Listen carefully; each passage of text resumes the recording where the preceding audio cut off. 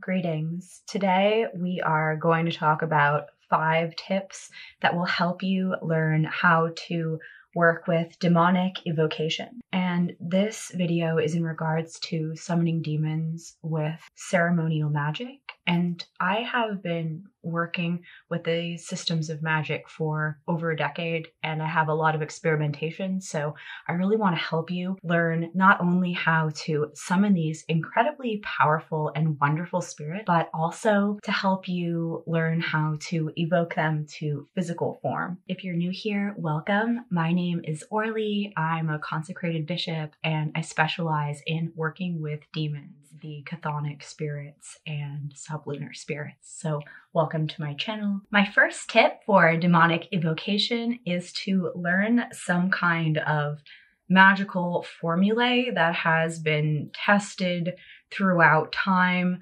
where you can see and it has been proven to have successful results. My personal favorite is the Lemegeton, the Lesser Key of Solomon, the Ars Goetia. This is the book that I learned how to summon demons from, along with having personal teachers in the art of goetic evocation that helped me on a personal level. And I also have just re-released my Ars Goetia video course on my website. So if you are looking for someone to take you step by step through this grimoire to explain and show you how to do that, that is now on my site as a resource for you, and you can check that out in the link below. There's lots of versions of the Ars Goetia, and the formula is really valuable because it teaches you the art of how to summon spirits and how to structure a ritual.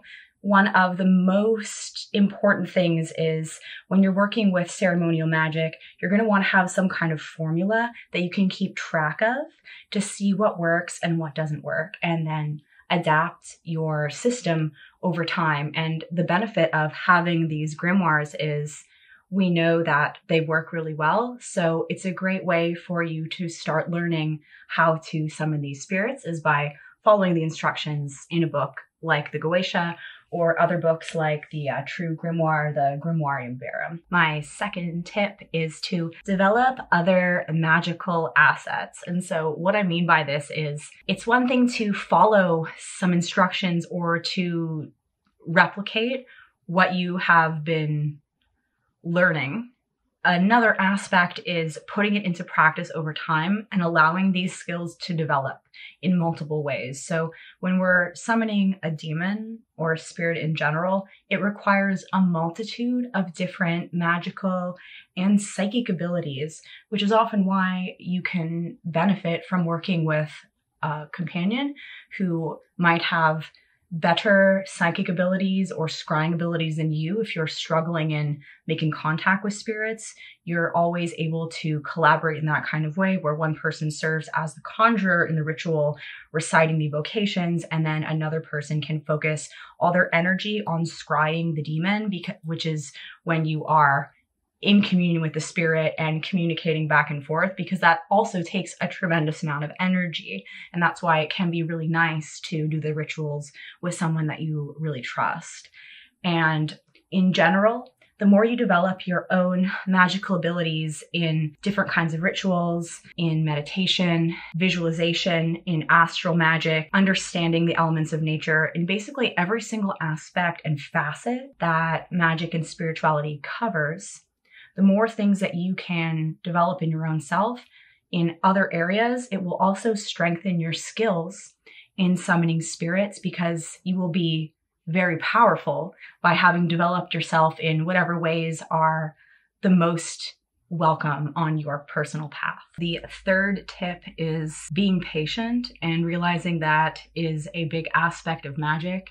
Because with spirits, they're not going to just instantly change reality. They work through cause and effect. So you can really help to walk hand in hand with the spirit into the reality that you're manifesting. And this is through having results in your magic and results in actually making contact with the spirit by being patient with making contact, as well as being patient in the results that you receive.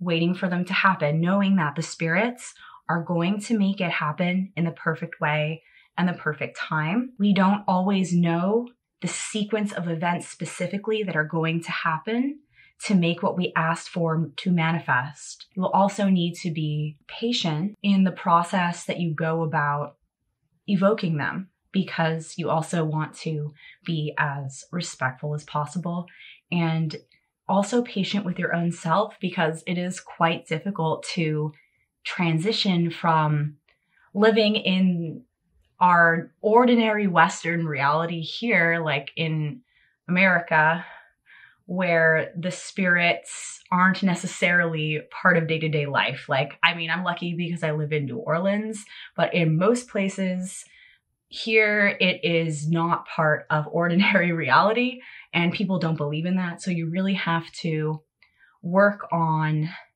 being patient with yourself to allow yourself to adjust and acclimate to spiritual reality. And this is something that is done through having practice in rituals. And so this is doing different rituals, not just summoning demons. The patience aspect comes in so much because typically, and years ago, before we had the revolution of occult information on the internet, you would need to be part of some sort of tradition where they would teach you these things. And this is something that would be handed down over time and over experience. So allow yourself to be patient with yourself when you are working on magic, and especially if you're trying to summon the demon to physical form and you really, really want to see it and you're really struggling with that, be patient. Know that you need to keep developing your psychic abilities. Tip number 4 is magic as an art form. And this is when you go to perform your rituals, be it through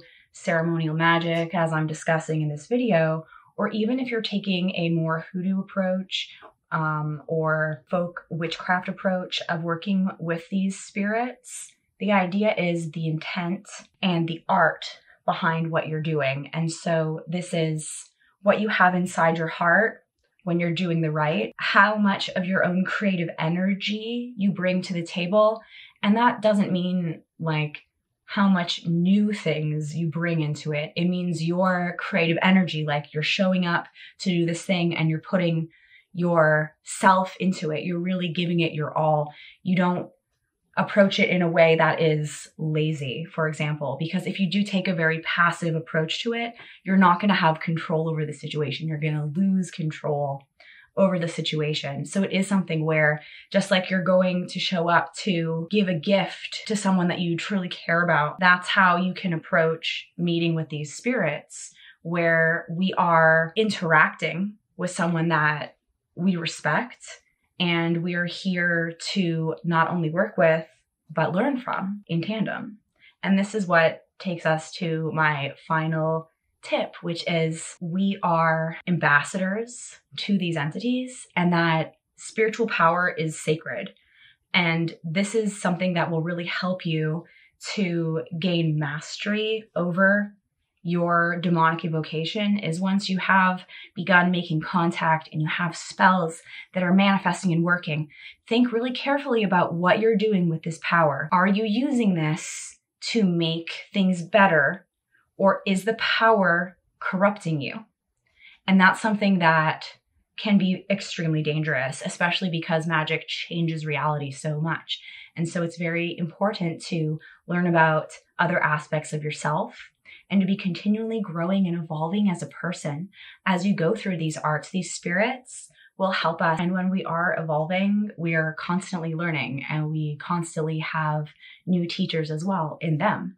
So it's really a fantastic experience once you are able to go beyond the threshold of fear and realize that these spirits, like the spirits of the goetia, are fantastic.